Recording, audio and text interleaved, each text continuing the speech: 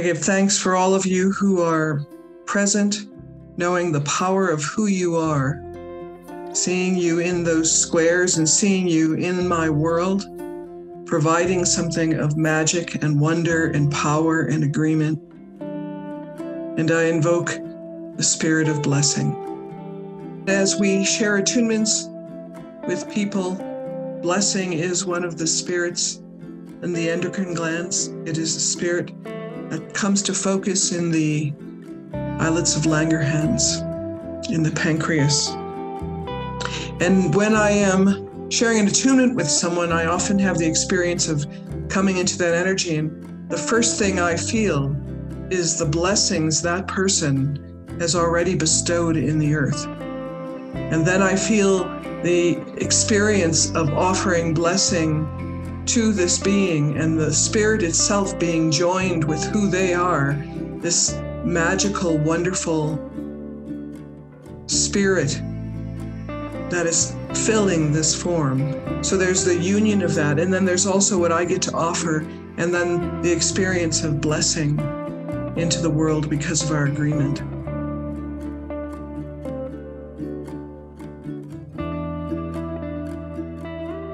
There's a video of Joel Osteen where he says, "Do not miss the opportunity to extend your blessing to another person."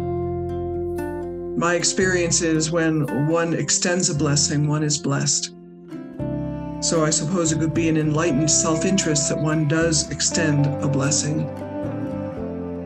But the power of blessing, having been with a person where they feel blessed, having been in your presence, is not only a gift to them, it's a gift to the whole atmosphere that they will carry for that day.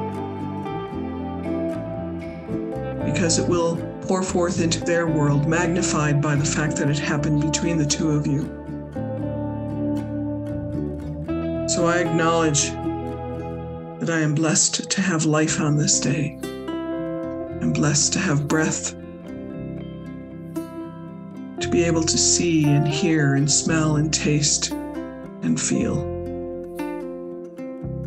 I acknowledge that I am blessed to be able to do that with you, to be magnified by the other 97 people who appear to be on this call, and that doesn't count for those who are in 2s and 3s.